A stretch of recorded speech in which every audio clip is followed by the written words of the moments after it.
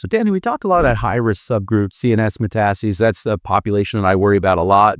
I'm thinking about escalation in those patients. But what about patients with liver metastases or, co-mutations in P53, a tumor suppressor gene, or other high-risk features that you could think about in your clinical practice? How do you utilize that information? Do you discuss that with the patient in your practice? Well, I try to discuss with those points with my patient as much as I feel like they can potentially wrap it. The nice thing is that we do actually have that data.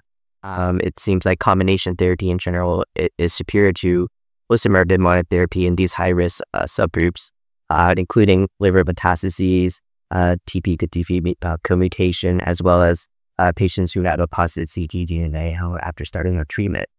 So yeah, in those particular cases, combination therapy does seem to be superior. But then also, I think that was something that would be presented today at NACLC, is that at least in Amivantamab plus Lazertinib, for patients who had been able to make it to 36 months of treatment, there doesn't seem to be any particular subgroup that benefited more on Amivantamab plus Lazertinib. So it's also good to say, like, even in normal risk or low risk subgroups, some patients, those patients may still benefit from Amivantamab plus Lazertinib. It's just that high risk may benefit even more so.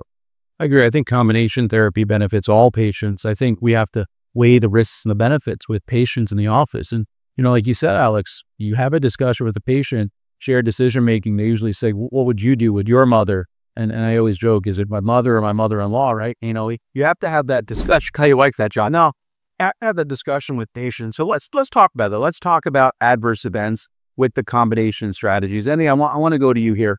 What are some of the adverse events that you think about and talk to your patients about with Amivantamab and Lazertinib? And, tell me about some of the strategies and some of the data around how to mitigate those, how to improve patients' quality of life while getting these therapies that are improving their survival. That is one of my favorite topics, Joshua, because when we have a so active drug like Ami last together already improved PFS and overall survival, and again, we don't know the median overall survival yet, then the issue here is adverse event, okay? And just to remind, when we did a Mariposa, and all my colleagues, around the globe did a Mariposa trial, and we were sitting down, listening to the first presentation, we were a little bit concerned about the toxicity from the Mariposa, how the Mariposa was developed. But a lot of things happened since 2023 when it was presented at ESMO Congress in Europe until today. So I need to applaud the sponsor of the Mariposa that they went back with the investigator and start to analyze key issues that happen with Mariposa. We know with the Amivantamab, one of the things that we have is the infusion-related reaction that was addressed recently in a study called SKIP-IRR. Easy, believe it or not, a very good study developed by the sponsor, different arms, and at the end of the day, the winner was dexamethasone. Okay, so that has been taken care of through reducing the infusion-related reaction from 66% to 22%. Okay, and that is giving on the week 1 when we divide Amivantamab in 2 days because the infusion-related reaction will occur at that moment. Then we also saw a VTE, venous thromboembolic events, like 11% grade 3 and above. Why is that? We don't use prophylactic or any anticoagulation when we use Ami plus chemo, but for some reason when we combine Ami plus Lazertinib, that rate goes up. So the study was amended, and immediately we started to shut down that VTE incidence by using prophylactic anticoagulation with these DOACs, either apixaban or Xarelto or Pradaxa, or any of those, including also low molecular weight heparin. And then the other thing is the rash.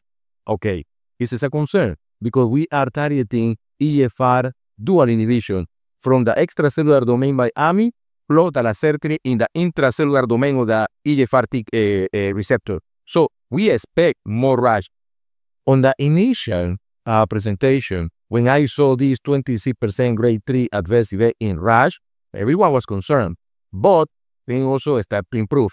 And one of them was like we are moving from being reactive to the management of rash to being proactive. So another story that shows up is Cocoon. Okay, so think about a movie in the 1970s when Michael Fox was a teenager. So Cocoon. So what is that? Well, basically, we are going to be, instead of being reacting away for the people to get a rash in the skin like this and then forget it, we are going to be proactive. And that proactive means we are going to start to use antibiotics from the beginning. The same thing that we have done. We stay again, be reactive, proactive. So before the patient starts the therapy on the way that he goes to receive AMI to the chemo unit plus Lazertinib, give the patient a prescription for either minocycline or doxycycline. Beside that is also the use of chlorhexidine to reduce the incidence of paronychia, the use of ceramide or any kind of moist to keep the skin moist. Use your sling, long sleeve, protect yourself from the sun exposure. Use your Mexican hat, okay? So it's true, and that's exactly what I told my patients. And we'll talk about later, about Copernicus, how those patients are doing. So we already target that rash. And in Cocoon, on the initial report, on grade 2 and above, guess how much is the adverse event? 4.3% is very manageable. So, and also I want to mention that the sponsor of this Mariposa continued tracking down the patient because remember, we haven't found the median overall survival. So all those patients are being washing out. So how much is the grade 3 now on the rash? Is 17%. Why? Because on the Mariposa, we already understood that the most critical period in the first 4 months.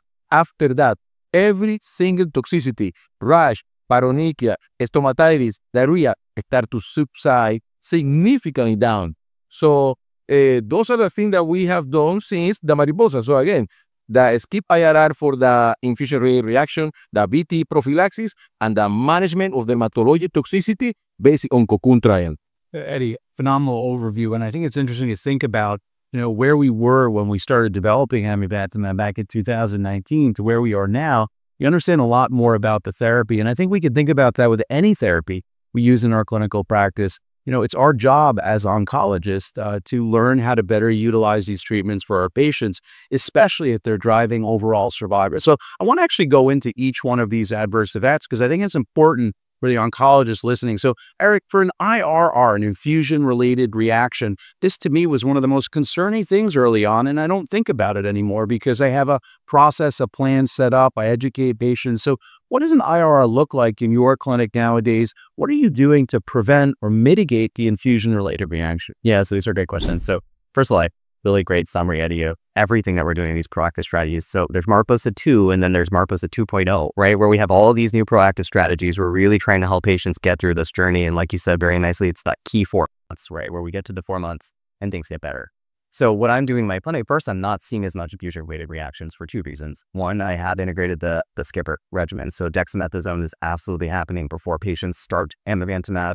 We're supporting them on the day of receiving Amivantamab. And also the severity, right? If it does happen, it's much less severe, which is really important to be, right? So 8 milligrams, 2 days before, a day before, the day of therapy, dramatically, you mentioned, reduces the risk. What else? We're also going to talk a little bit about the Copernicus, like the hinting about the subcutaneous Amivantamab. You do not have the infusion-related reaction with that. And so I think that's really meaningful and important.